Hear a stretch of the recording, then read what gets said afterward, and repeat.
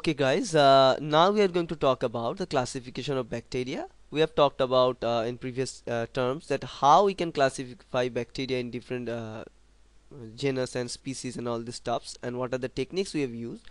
But now we are going to look at the modern day approach of classifying bacteria and how we can put those bacteria classification into a book, and in a book which is called the Bergy's Manual of Systematic Classification. In this Bergy's Manual of Systematic Classification, what we can find the information about all those bacteria which are being discovered, which are being identified as well as classified uh, throughout the time. Okay, so let me take this color for, yeah, okay, I have it. Okay, so now let's begin. Now let's go to talk about it. Now in Burgess Manual of Systematic Classification we can find different chapters and different volumes, and those volumes are destined to put the information about a particular type of bacteria.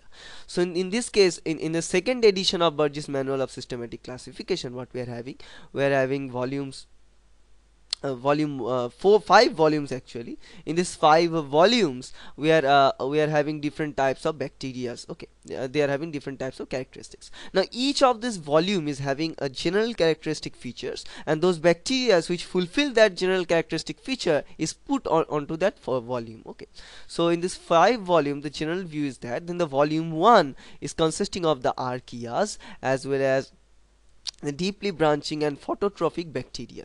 Now archaeas are not considered as bacteria now, because archaeas are the primitive one, and as we know, if we start the journey from a common or last universal common ancestor, which we call a Luca, and if we start our journey from Luca, we can have we have a branch. So you have to draw a branch from this Luca. Now one of this branch is creating bacteria, another one of this branch still start to evolve and grow, and it will grow. After some time it will have another universal common ancestor, and from this ancestor it will branch into two parts. One of them produces archaea, and the another one produces animals or eukarya, sorry, not animals, eukarya. So that is the difference. That is how the evolution is coming throughout these three domains. So if you look at the three domains, bacteria, archaea and eukarya, that's how it's done. Nowadays, using different cutting edge technologies like DNA technology and all these technologies, we came to know that this archaea are much more closely related with with us, are much more related with eukarya than those bacteria. Okay, now in the volume 2, now in this case in volume 1 we are dealing with this archaea as well as some microorganisms, some extremophile microorganisms like archaea, okay, which love to be in the harsh environments. Okay, now in second volume we have to deal with the proteobacteria. Now proteobacteria are separate types of genera because they are consisting of different types of proteobacteria, including alpha, beta, gamma and so on. So there are different types of proteobacteria we can find, delta, epsilon, all these different proteobacteria. Okay, and in the volume 3 we are going to talk about the gram positive bacteria, but which are having the low GC content.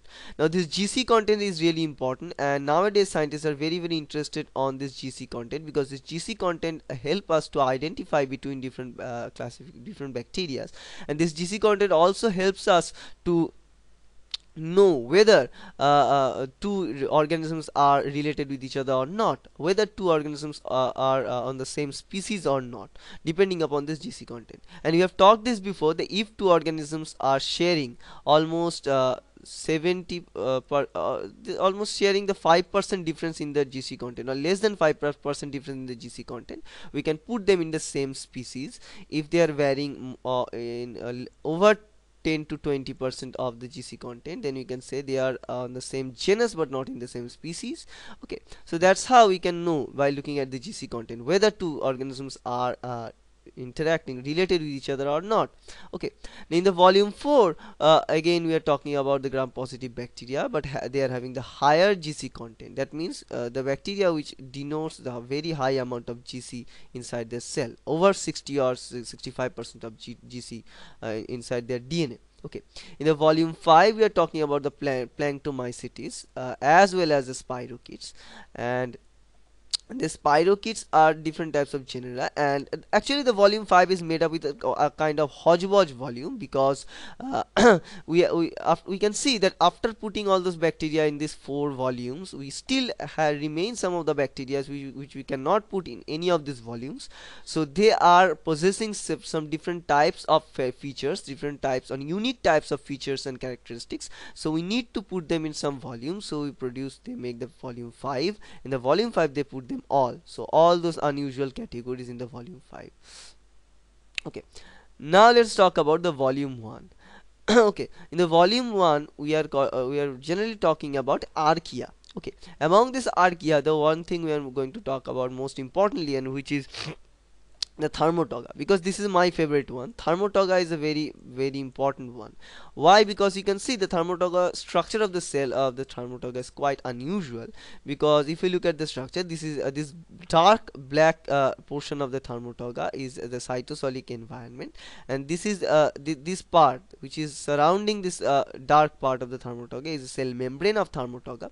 But one thing is very interesting to look at this picture is that this outer layer of cell membrane is not at all attached with the cell surface, with the cytoplasm surface, so it is producing a very slight very important and very much gap, or a huge gap in between the cell membrane and the cytosolic environment. Okay, so actually it is like someone wear a very loose cloth onto his onto his body, so it is looking like that. So thermotoga structure is really important for that purpose.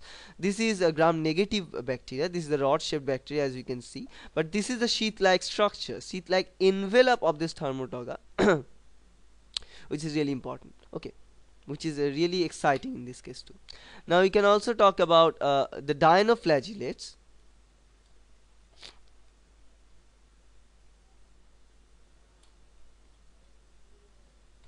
Okay, so this phylum Dinococcus is another important part. So let me take the color. Okay, now this Dinococcus, as you can see in this picture, this is also interesting structure of the Dinococcus. We can find him in this tetrad, this in this four cells are attaching with each other to make a structure like this tetrad structure.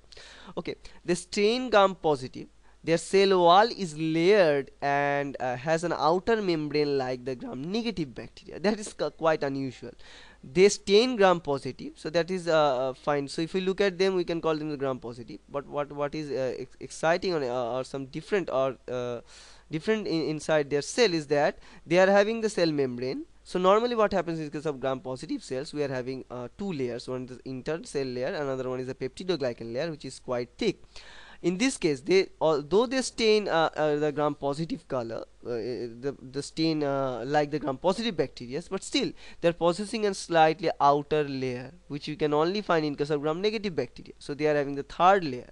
Okay, in spite of having this third layer, they stain gram positively. So that is a very quite remarkable feature about this Dinococcus. Okay, and we call it the Dinococcus thermus, because this Dinococcus is normally found in the thermal region, so they are having the optimum temperature slightly higher than the mesophilic bacteria, so you can find them in the huge high temperature environments. Now if we talk about the phylum Chlorophyxi, the term which is Chlorophyxi, that means they have something to do with chlorophyll and the photosynthesis, and exactly the same, that they are photosynthetic sometimes, sometimes non-photosynthetic. In this case we are talking about the photosynthetic green sulfur bacteria are the example of some of those phylum Chlorophyxi. And also there are phylum Chloro B. This chlorobi or chlorobi, whatever you can say, they are also the green sulfur bacteria. They are not non-sulfur, they are green sulfur bacteria. They are not capable of making food using the photosynthesis technology, but they can utilize this H2S. They use this hydrogen sulfide and sulfur as well as hydrogen as an electron source, and they can utilize them and they can accumulate sulfur outside the cell by using that. So that's why this chloro B is also important, because they are utilizing the sulfur, utilizing the inorganic matter like hydrogen sulfide to take the source as a source and utilize them to produce energy inside the cell. So that's why this phylum chloro B is also important. Now let's move on to the phylum cyanobacteria. So let's see, yeah, phylum cyanobacteria. The cyanobacteria is a very important and one of the most remarkable bacteria that we can find, because cyanobacteria is a very what you can say, it's a blaze to our civilization, because if we utilize cyanobacteria, it can give us many things. Also cyanobacteria can possess some toxic parts which which can be dangerous for us, but still cyanobacteria are the huge sources of photosynthesis, because cyanobacteria are produced enormously in the ocean environment, and there the cyanobacteria are green because they are having lots of chlorophyll inside their cells. As you can see in this picture, lot and lots of chlorophylls inside their cell. They are not only having the chlorophyll A, they are also having different chromogens like phycobilin and phycoerythrin, and all different types of chromogens like blue color, red color particles inside their cell, and they are producing rapidly food. They are going through all those steps of photosynthesis and producing food and producing energy for them. Now one thing very important about the cyanobacteria is that these are the first type of bacteria which start to produce food, which start to go through this photosynthesis pathway and start to produce food. So in the evolutionary history, if you think about think about the journey from non-food, from nothing towards the production of food, towards the photosynthesis process, these are the first type of bacteria. These are the first choice of the environment who start to produce food, who start to go through the new path of producing food using the energy of sun. So that's why they are really important. And not only that, the cyanobacteria can also fix nitrogen. The cyanobacteria can also fix nitrogen, because they can take nitrogen from the environment, they can utilize this nitrogen, they can incorporate this nitrogen. First of all, they are taking this nitrogen, as you can see in this picture, and they produce the ammonia or the inorganic materials like that, and then this ammonia or ammonium compounds can be incorporated into make the amino acid, which is glutamine in this case. So they incorporate this ammonia into the glutamine, and after making this amino acid, the nearby cells can take this amino acid from these cells. So they can do this. Now the cyanobacteria can be found in different shapes and size and different orientation inside the cell. We can find them as a colony, a mixture of cyanobacteria attached with each other. We can find them separately, scattered into the environment. We can also look at them. They can be circular in nature like that, they can be oval shaped like that, they can also be fibrillar structure like that. Okay, so whatever we are looking at, they are having we can also having the cyanobacteria which are having the specialized cells. We can also having the cyanobacteria which are not having the specialized cell. So most of the time when the cyanobacteria have the specialized cell, they can produce two different types of specialized cells. One is called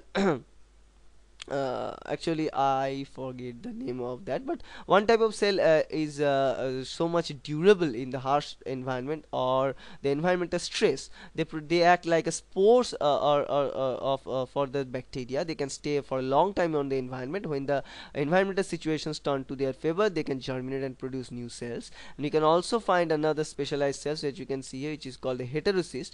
Now heterocyst is a specialized compartment inside this cyanobacteria which start to uptake this nitrogen, convert them into ammonia, and incorporate them into this into this amino acid, and thus by utilizing the energy from the nearby cells, which are the normal cells or the vegetative cell, this heterocyst cell can utilize them and incorporate the nitrogen into the cell, and give this nitrogenous compounds, give this amino acid to the nearby cells, and in turn it can take the energy and carbon dioxide from the outside cells. So these are the arrangement of work, and very superior quality work we can see inside these cells of cyanobacteria.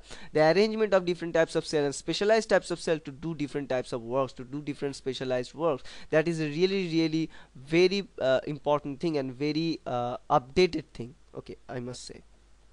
Okay, if you know you want to know about the phylum cyanobacteria, you can turn on to the cyanobacteria, turn on to my discussion about cyanobacteria. I have a separate video about cyanobacteria, you can look at there. Now let us talk about the volume 2 of this Bergy's manual of taxonomy. And in this case, in the phylum 2, it is the whole phylum is devoted to the proteobacteria, because proteobacteria are different types. They are deserving this volume, because they are having different varieties of their food habits, different varieties of their motility purpose, as well as their different characteristics. So depending upon these different characteristics and food habits and all these things, we divide them in different parts. We call them the alpha bacteria, beta proteobacteria, gamma proteobacteria, delta proteobacteria, epsilon proteobacteria, as well as the zeta proteobacteria.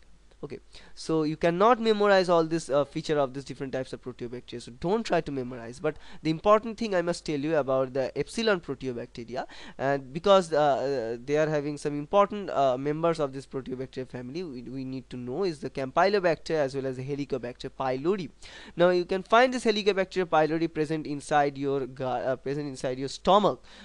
They can actually survive the acid stress that is secreted by the acid that is secreted by your stomach cells. They can survive the HCl or concentrated HCl inside your stomach. So they are having some different technology to survive them. So that is why the helicobacter is a very, very important region of research in which is getting by day.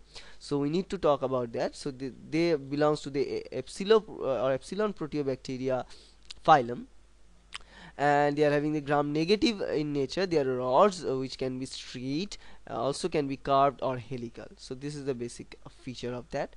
Okay, and most of the proteobacteria, as you can see, some of them are what you can say oligotrophic, some of them are chemo-organotrophic, but very few of them are what we can say the phototrophic bacteria. So most of the time they depends upon the organic materials or the chemical materials for the energy source. So that is an important part about that. And we are also talking about the zeta proteobacteria, which are currently composed of only one organism. So this is totally new in the Bergy's manual. The marine ion oxidizing bacterium is on this zeta bacterium. So these are the ion oxidizing bacteria. So we find the bacteria that can oxidize iron. So example is Mary profundus. Mary profundus is the example of this kind of bacteria. This is the only one bacteria which present in the zeta proteobacteria phylum. Okay, now let's move on to the more detail. If we talk about the proteobacteria, some of the proteobacteria in detail, then we must talk about this rhodospirillum bacteria, which is belonging to the purple phototrophic bacteria. So purple sulfur bacteria as well as the non-purple sulfur bacteria. You have actually heard this name couple of times, but don't know what they are actually doing. So actually purple sulfur bacteria which are utilizing the sulfide. Now one thing I must tell you to go further about this topic is that whenever we talk about the sulfur bacteria, that means they must utilize the H2S as an electron donor. So as well as if it is not H2S, definitely it has to be hydrogen, or it has to be the sulfur as an atom. Okay, so they utilize this sulfur dioxide or sulfide, whatever type of sulfide, as an electron donor for CO2 reduction in photosynthesis. So that is the basic part. So they are also photosynthetic bacteria. As we know, in case of photosynthesis, we need to have electron donor. In general terms, what we use, what normal trees we are using, they are using the hydrogen oxide or water, H2O. In normal situation, they utilize this as an electron donor during this photosynthetic pathway. But in this case, in the purple sulfur bacteria, they are utilizing hydrogen sulfide instead of water as the electron donor. Or they may also use only the elementary sulfur, or they can use the hydrogen as the electron donor. But most of the time they are utilizing the hydrogen sulfide as the electron donor. Okay. Example is the gamma proteobacteria. So gamma proteobacteria are on the purple sulfur bacteria. Okay, and if you look at the non-purple sulfur bacteria, then alpha or beta proteobacteria are put into this purple non-sulfur bacteria. So they are purple but non-sulfur bacteria. That means they are not utilizing the hydrogen sulfide. They are typically toxic to most purple non-sulfur bacteria. So they are not using any hydrogen sulfide in those cases. So, okay, so in turn they are utilizing elementary sulfur for as the electron donor instead of the hydrogen sulfide, because in case of this purple non-sulfur bacteria, the hydrogen sulfide, the concentration above 1 to 3 millimolar of hydrogen sulfide is toxic for their cell. Okay, So if we look at their nutritionality is so much diversified, and they can fix nitrogen in some cases. Example is the rhodospirillum, as you can see here. So this is the example of purple non-sulfur bacteria. So remember one thing: if we talk about the sulfur bacteria, they must utilize the hydrogen sulfide or the elementary sulfur as an electron donor during the photosynthetic pathway to reduce the carbon dioxide. And we and if we talk about the purple now if we talk about the purple sulfur bacteria, that means they are utilizing the H2S as the electron donor. If we're talking about the purple non-sulfur bacteria, I repeat, non-sulfur bacteria, they are not using the hydrogen sulfide. Instead of that, they are using the elementary sulfur, because in their cell the hydrogen sulfide pretend to be toxic. Okay, now let's move on. Now if we talk about the nitrifying bacteria, they are also put inside this proteobacteria genera. So we are talking about the nitrifying bacteria. So among these nitrifying bacteria, we can also find the ammonia and nitrite oxidizers. So when you mean by nitrifying bacteria, that means the bacteria which can utilize the nitrogenous compounds like ammonia, which is NH4, like nitrite, NO2, or nitrate, whatever they can find, and convert these materials into nitrogen. So we call them the nitrifying bacteria. Okay, so in this case we can find here among that belong to the alpha, beta, gamma and delta type of proteobacteria. They can be the nitrifying bacteria. Okay, some of them are ammonia oxidizing bacteria, so they can oxidize this ammonia and thus they produce the nitric oxides. As a result of their, after several steps, they will produce the nitrogen out of it. They are also having the nitrite oxidizing bacteria, which oxidizes the nitrite and nitrate, then finally produce this nitrogenous compound. And sometimes they produce a nitrogen, free nitrogen, which will be released into the environment. And sometimes they are not producing the common the free nitrogen, they produce nitrite and nitrate, and this nitrate can be circularized inside the cell, and finally they are converted into nitrogen and released outside the cell into the environment. Okay, so the example is nitrobacter. So whatever the nitrifying bacteria, the example is nitrobacter. So this is very easy to remember. And this is the nitrobacter Winogradsky. Now Winogradsky, you have heard the name of Winogradsky because Winogradsky is a very famous for its column. So we can utilize the Winogradsky column to cultivate different types of bacteria in utilizing the different area of soil. Okay, different area or layer of soil. Now let us talk about the sulfur and iron oxidizing bacteria. We have talked about the sulfur, purple sulfur bacteria and purple non-sulfur bacteria. We have talked about in previous case we have talked about the nitrifying bacteria. So as you can see in the proteobacteria genera, they are so much diversifying. They are very much versatile in nature. So there are many type of microorganisms present inside them, that phylum, and they can possess different features actually. So in this case we are talking about the sulfur and iron oxidizing. So that means the bacteria which can oxidize sulfur, which can also oxidize the iron. We have previously seen the iron oxidizing bacteria, and which you can find in the zeta proteobacteria genera we have talked about before. Okay, now if we look about that, the grow this kind of sulfur and iron oxidizing bacteria normally grow chemolithotropically. That's why we are talking about the oxidization of those materials, because this kind of bacteria also depend on this chemical for their nutritional nutritional purposes. Okay, so they utilizes this sulfur compounds, they reduce this sulfur compounds. Okay, now thiobacillus is an example of this. You can say Thiobacillus or Thiobacillus, whatever you like. Now Thiobacillus and related genera contain several gram-negative rod-shaped beta proteobacteria.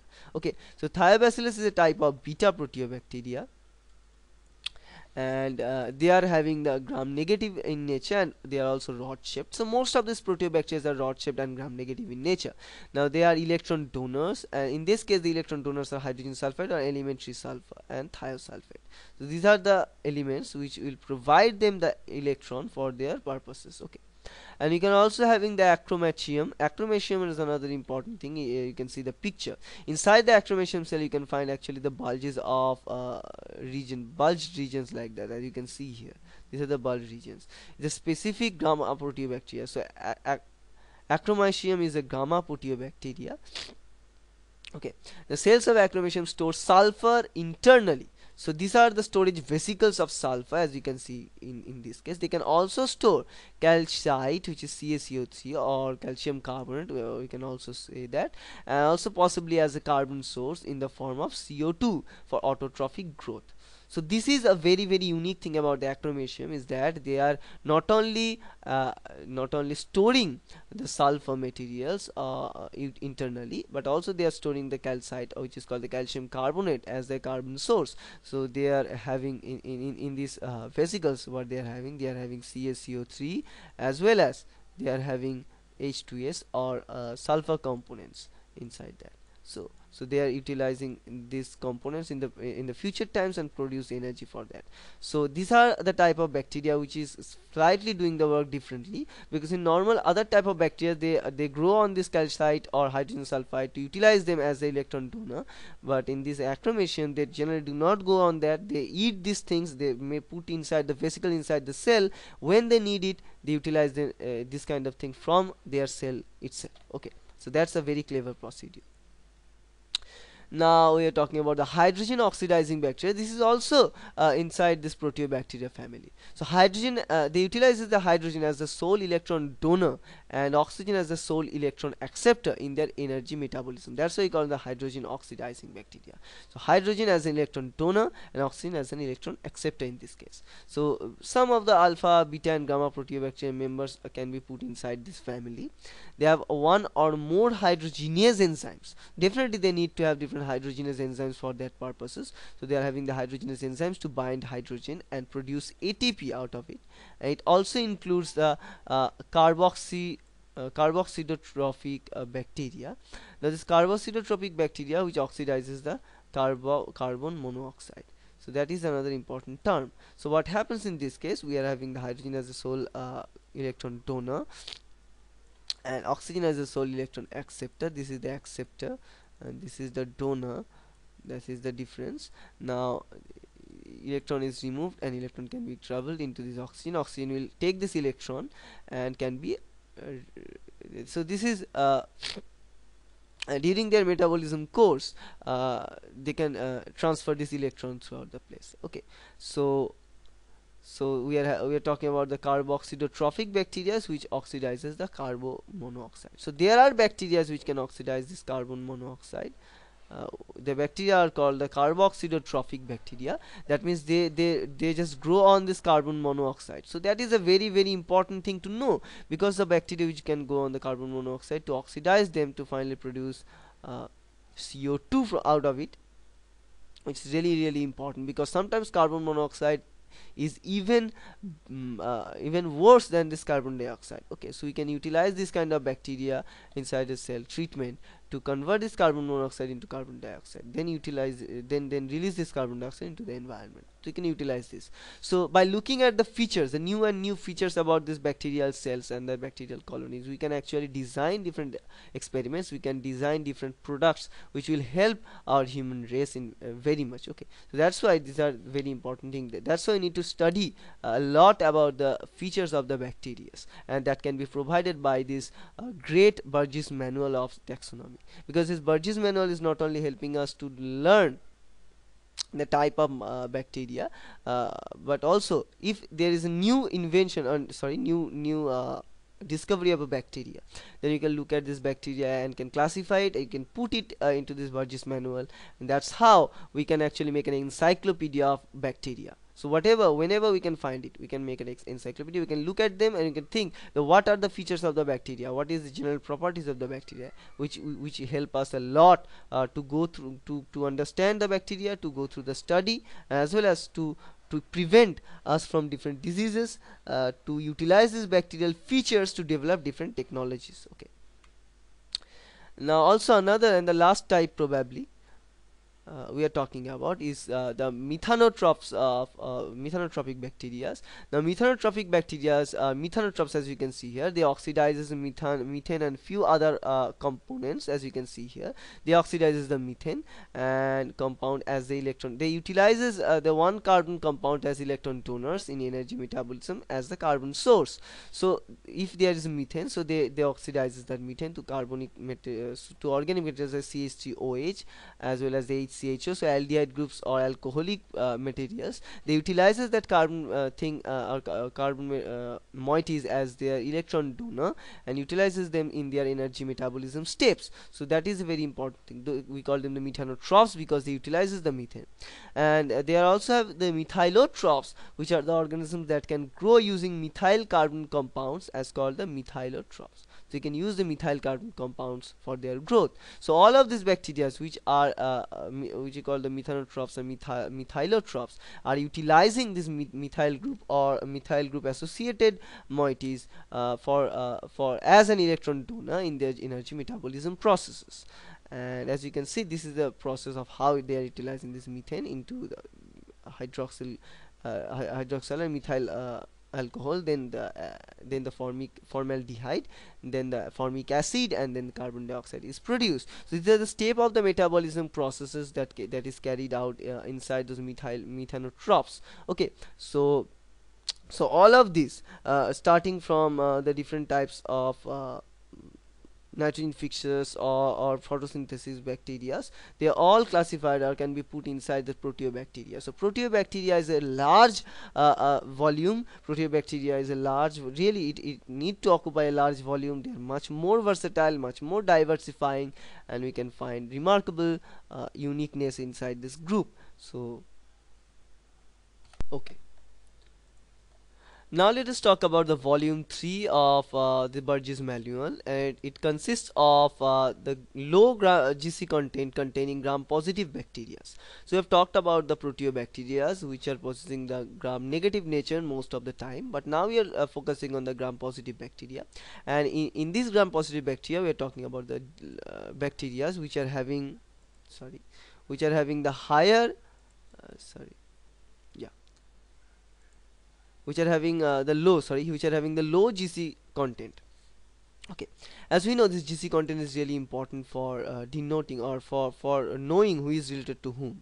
Now in this case, we talk about the class molecules. They are different. Actually, cutes are the suffix which are added with this all these different types of classes, or what we can find in this Bergy's manual. So I'm not actually focusing on this class natures. I'm not actually going to talk about the general view. I'm going to supply the general view of a volume of the Bergy's manual and the type of some microorganisms that present in that volume, and try to look at the microorganism features. Look at the features of the microorganism, the characteristics of the microorganism possessed by some of the microorganisms into a particular volume. So then you can know. So if you know at least one organism from only one volume, so there are 5 volumes. If you able to manage to know that one characteristic of only one microorganisms from each of the volume, then at least by looking at these molecules, that by thinking at these microorganisms, you can correlate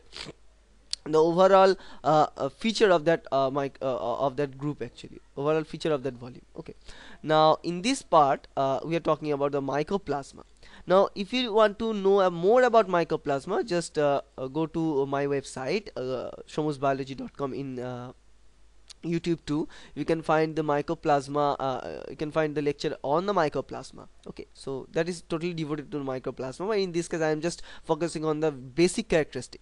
Now if you look at this gram-positive bacteria, as we can say that gram-positive bacteria always stain via the gram-positive nature of staining, but in this case mycoplasma is slightly different, because this mycoplasma GC content ranges from 23 to 41%. So it's a very low GC content. So they lack the cell wall in the typical cell wall component, so they cannot synthesize the peptidoglycan layers and peptidoglycan precursors, and as a result they are penicillin resistant. So these are the properties of mycoplasma, and this mycoplasma are considered and said to be the smallest bacteria which live in planet. This is the smallest bacteria till date which is known. Okay, now the mycoplasma colony will look like the fried egg, as you can see in this picture. So they always looks like this fried egg appearance. Now if we look at the sporulating firmicutes, that means the firmicutes or the class of firmicutes, that means the gram positive bacteria or low GC content gram positive bacteria, some of them are sporulating. The example is Clostridium and also some Bacillus. Clostridium, most of the time they are sporulating bacteria. We can find them vigorously inside the soil, and they can produce the heat resistant, heat and different mechanical stress resistant endospores, and they are anaerobes many times.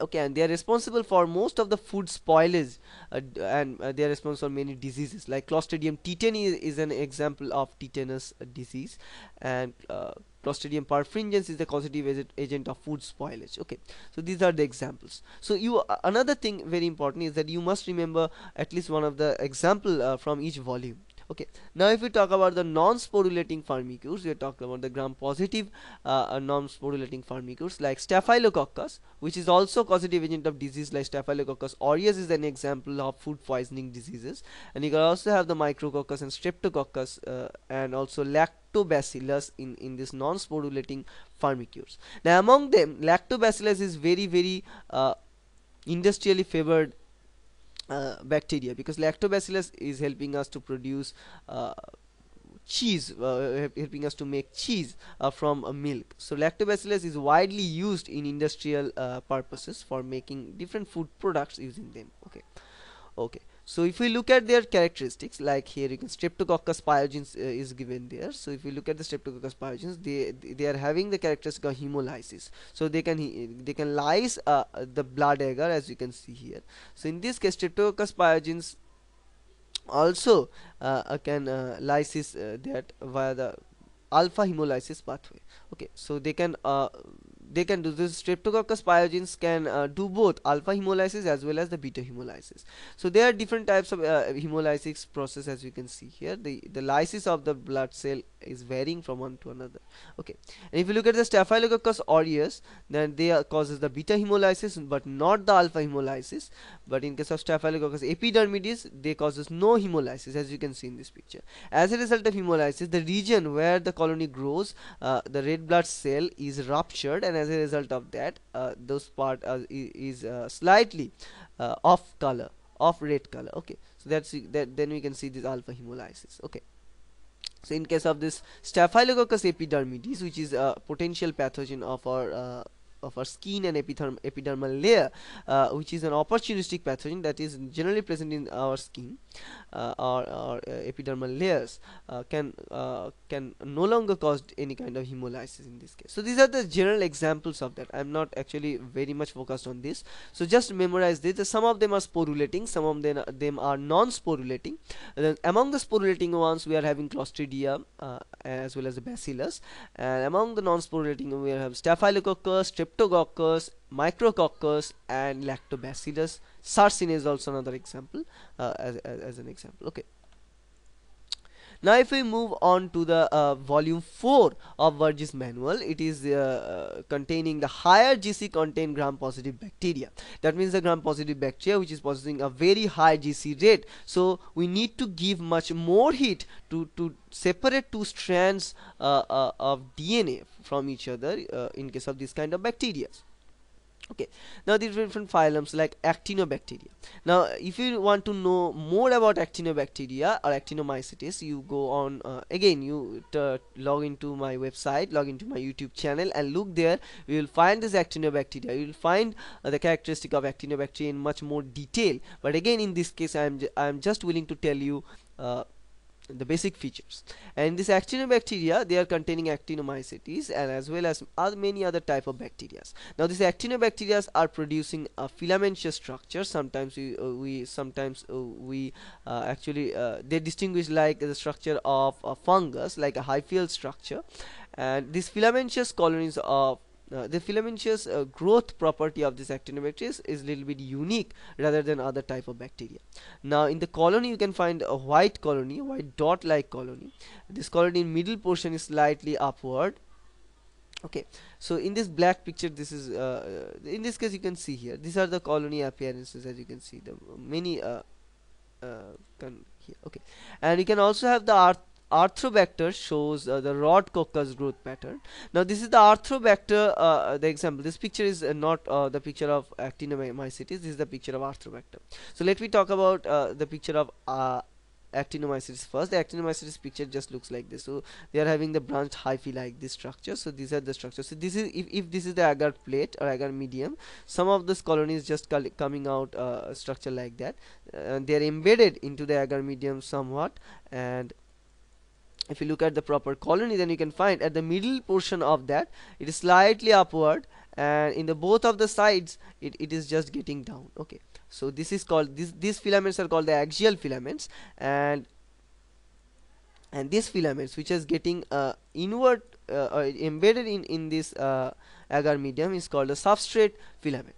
So they are consisting of this axial as well as the substrate filaments, and that is the actual nature of this actinobacteria. Now these actinobacteria are having very high amount of GC, more than 60 to 65% amount of GC content inside the DNA, and they are also possessing the different layers in their cell wall, in their mycolic acid and all this thing inside their cell wall, and they possess different types of compound, chemical compound, which is called the geosmin. Geosmin, you can find all this in my video about the actinomycetes, but this geosmin compound is really important because they produce this geosmin, and due to the result of this geosmin compound, when water hit to this geosmin, and it will get divided, and as a result of that, a different typical smell of the soil is generated when water hit the soil after a longer period of time when the soil was dry. So that is due to the presence of this actinobacteria inside the soil. We can find a huge amount of actinobacteria in the soil. Okay, and if you talk about the Arthrobacter as an example, in this case you can see they are rod coccus growth pattern. That means they are not at all a rod or not at all coccus. So we are talking about rod and coccus mixed up. So we are having something like this kind of structure, as you can see in this picture. So they are rod as well as coccus, so we call it rod coccus growth pattern in this case. Okay, now if we look about the phylum mycobacteria, they are acid first mycobacteria. We have also talked about this previous actinomycetes. We have talked that this actinomycetes sometimes possess mycolic acid in their peptidoglycan, outside their peptidoglycan layer. So again, in this case, this presence of this mycolic acid outside the peptidoglycan layer is very very important to make bacteria acid first, because in those bacteria we need to stain them via the acid first mechanism of staining. They cannot be stained via the normal usual staining purposes. Okay, and in this case, the presence of mycolic acid and other lipid outside the peptidoglycan layer makes this mycobacteria very very vulnerable to the acid fast staining, and not at all feasible for the other type of staining. So what do you mean by this acid fast staining? Actually, we use the basic fuchsin dye to stain it, and cannot be removed from the cell by acid alcohol tolerant treatment. Okay, so if we treat it via acid or alcohol, you cannot remove the stain, so you need to go through different procedure for staining it. We call it the acid fast staining, because you utilize the basic fuchsin dye for staining this kind of microorganism, because of the presence of the mycolic acid outside the peptidoglycan layer. Okay, so this is the important thing about this group 4, that they possess this acid fast type of microorganisms.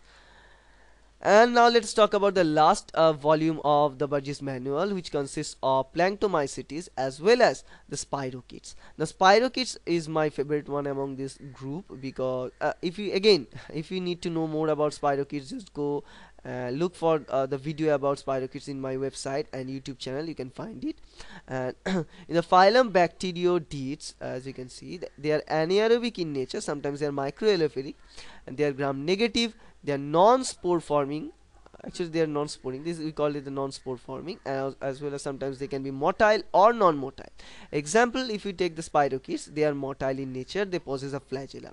The type of flagella they are possessing is quite unusual, because this flagella is called the intracellular flagella, or what you can say, the periplasmic flagella, because this flagella is present in the periplasmic space of this bacteria, which is connecting both of the ends of the bacteria, and using this flagella, this bacteria can move from one place to another place. They are slightly thin and long structures like fibrils. They are rod shaped structures, and they are anaerobic. Sometimes some of these phylum planktomycetes can also be anaerobic, and sometimes they can be microaerophilic, but they are gram negative indeed, and they are also so if we look at the planktomycetes now, they are unique among all known prokaryotes in is that that they show extensive cell compartmentalization, including some of the case of membrane enclosed nuclear envelope structure. So if we look at these cases, so normally what happens if we go back and look at the structure of this planktomycetes, so why we are at all bother about this planktomycetes is because this planktomycetes are supposed to be, or said to be, the first type of microorganisms which start to produce the eukaryotic type of organisms. Because if we look at the difference between a prokaryotic organism, or the early organism, and an eukaryotic organism, so let me take another color. So prokaryotic organism as well as an eukaryotic organism. So this is an eukaryotic organism, and this is a prokaryotic organism. The difference is, in this prokaryotic organisms, they are not having the compartmentalized organelles, but in eukaryotic organelle we are having the compartmentalized regions of mitochondria, organs like nucleus, and all these things, all the stuffs inside this cell. So that is the differing purposes. So there must be a journey from the non-compartmentalized cell towards the compartmentalized cell, and that is the evolution of the prokaryotic cell towards the eukaryotic cell production. Thus evolution have to be started, and there must be a junction point of the evolution where we can find both the uncompartmentalization step as well as the compartmentalization step, and that is provided by this planktomycetes. That gap or junction is filled by this planktomycetes. So some scientists believe that this planktomycetes are the type of microorganisms that start to take the leap to go towards the eukaryotic organisms, to go towards producing the higher type of organisms, okay, the higher organization inside the cell. And you can see here that inside the cell there are compartmentalized regions like that, and you can see in this compartmentalized portion, this is the genetic material of that cell. That means they are producing this amateur nucleus inside this planktomycetes cell, as well as we are having small regions for producing, for go through the photosynthesis purposes, as you can see here. Okay, so all planktomycetes produce a structure enclosed by a non-unit membrane called the periileolosome. So it's a pyrrolylosome, as you can see. So not pyrrolylosome. This structure contains the nucleoid, as you can see in the previous picture. It contains ribosomes and other necessary cytoplasmic components. So what they are doing in this case, they are actually taking all those necessary parts. They are taking all those necessary parts like their genome, their the lysosomes, their ribosomes, and the necessary parts, and they take and put them inside this what you can say, the vesicle like structure, inside this organelle like or pre-organelle like structure. And the name of it we have seen in this case is called the pyrrolylosome. So pyrrolylosome is really important structure which start the evolutionary journey towards the production of eukaryotic cell from the prokaryotic cell. Okay, and also they are having the gemata, which is the nucleoid itself is surrounded by a nuclear envelope. Okay, so they hypothesized that this lineage was the nature's first experiment with the eukaryotic cell planning. So that can be done, because the evidence says us so.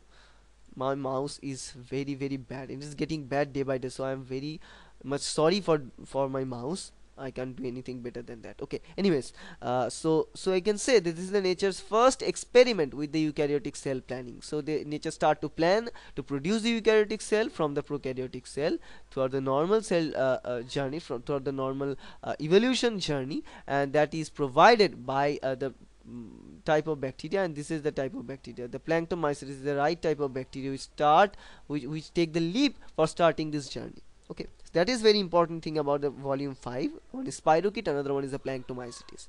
So I hope that's gonna help you.